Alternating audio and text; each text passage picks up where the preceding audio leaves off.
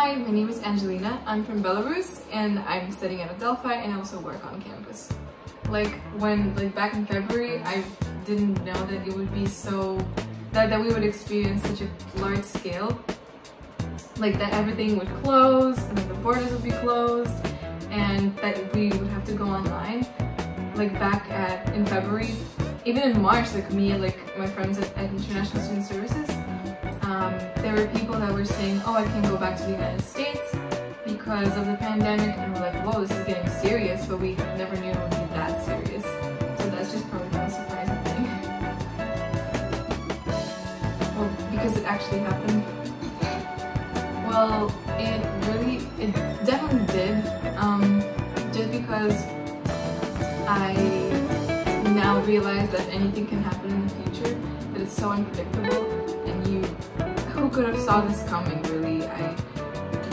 We didn't know that this would happen, so who knows what else, fingers crossed, we're gonna experience.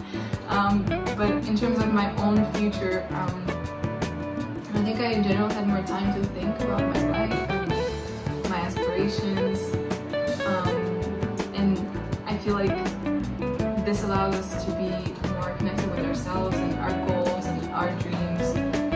So now I feel like I'm more optimistic about my personal future, but not so optimistic about the world because WTF. Well, my behavior definitely has changed, but probably for better. I started jogging with my roommate, which I probably wouldn't have done if it wasn't for the pandemic. I also started structuring my time better, just because that's the only thing that gives me a sense of, security. And also, I've just in general been doing more things that I enjoy doing, just because I have so much more time and I'm dedicating it to more healthy things.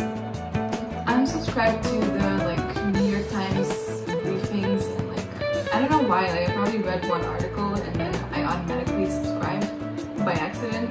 And so now I get every morning or every couple of days I just get emails, oh, your Tuesday briefing, and I just scroll through it.